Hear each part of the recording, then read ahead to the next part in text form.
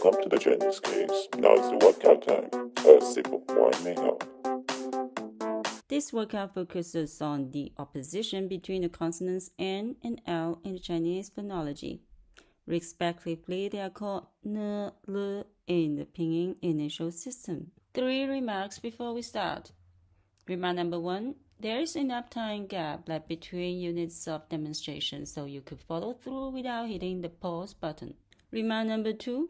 A syllable in gray indicates it's a sound never or barely used in the modern standard Chinese, which means you don't need to work on its pronunciation yourself.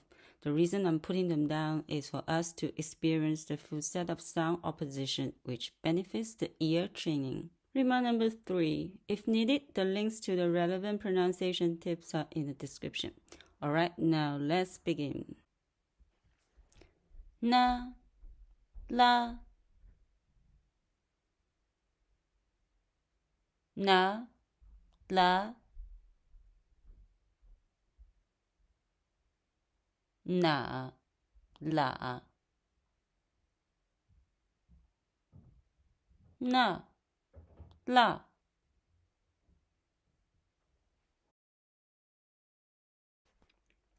N, L, N, L, N, L, N, L.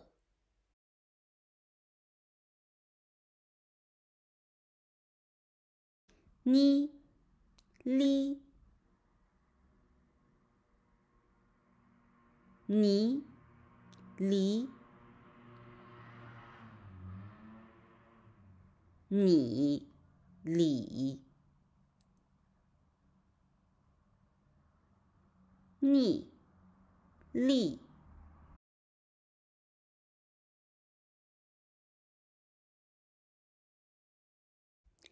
Nu, lu, nu, lu, nu, lu,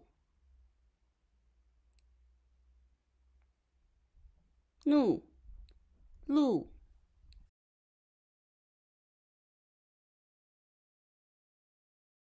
Nu, lu,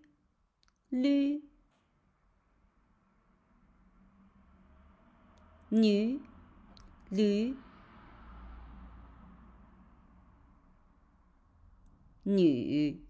lu, nu, lu. That's it for today's workout. Now it's time for the real class.